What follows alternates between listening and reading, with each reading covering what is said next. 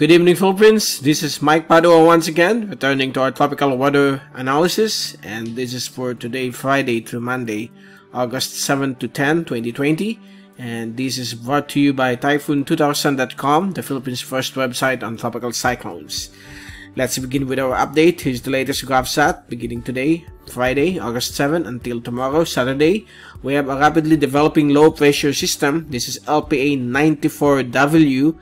And it's currently developing some 286 kilometers to the northeast of Catanduanes. And this LPA has a higher chance of developing into a tropical cyclone within the next 24 hours. And this LPA is currently quasi-stationary over to the northeast of Catanduanes. And it will start to accelerate towards the north in the general direction of the southern islands of Japan within the next 24 to 48 hours. So while the system is here, we have an active monsoon trough connected to another LPA. This is the weak LPA, which crossed the southern portion of Mindanao and passed along the Palawan area and is now here to the west of Luzon, in the middle of the South China Sea, outside of the Philippine area of responsibility. And this system, together with 94W, will now enhance the Southwest Monsoon and is now affecting the West Philippine Sea, including the Kalayana Island Group, Palawan, Sulu Archipelago, Western Visayas, and Occidental Mindoro. And this wind system will start to strengthen once LPA 94W starts to move towards the north in the general direction of the southern islands of Japan. So this 94W will eventually become a tropical depression within the next 12 to 36 hours, and it will be named locally as Enteng. But the good news, this weather system will not affect any part of the Philippine Islands as it moves towards the north, but only the southwest monsoon will bring lots of rainfall in most parts of the country. We have here the weaker version of the Habagat, known as the southwesterly surface wind flow, bringing also thunderstorms across portions of Mindanao and eastern Visayas, as well as Bicol region and the northern sections of the Visayas, while a monsoon trough is affecting most parts of Luzon, particularly the central and southern sections, including Metro Manila, so expect also some thunderstorms over these areas. And that's the latest from our GovSat. And as we look at our fast animation, there you go, you can see here slowly the development of the LPA is somewhere here, and you can see clearly the southwest monsoon being enhanced by this low pressure system. So that's the wind direction from the southwest, or the southwest monsoon. And we have another LPA here. This is a weak LPA, but there's nothing to worry about this other system. It won't affect the Philippines as well.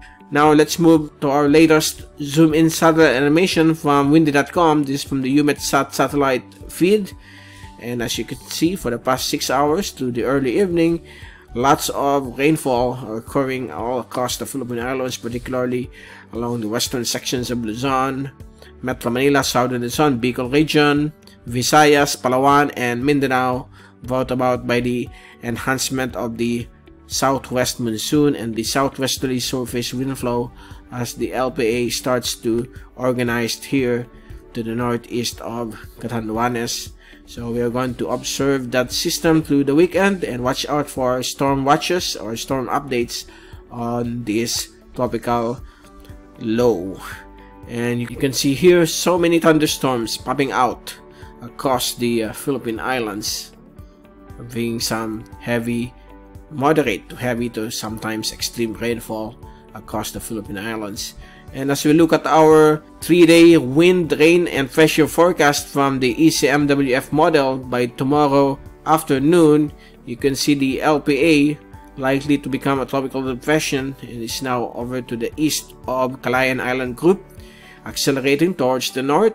And you can see clearly here the southwest monsoon beginning to affect the western sections of the country, particularly Metro Manila, Mindoro, Palawan, and western Visayas, as well as developing thunderstorms across northern sections of Luzon because of the trough.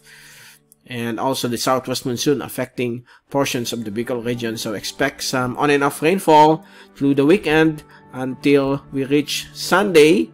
So on Sunday afternoon, the LPA, or the potential tropical depression, is no longer at our picture, and it's now over southern Japan as it moves as it accelerates rapidly towards the north.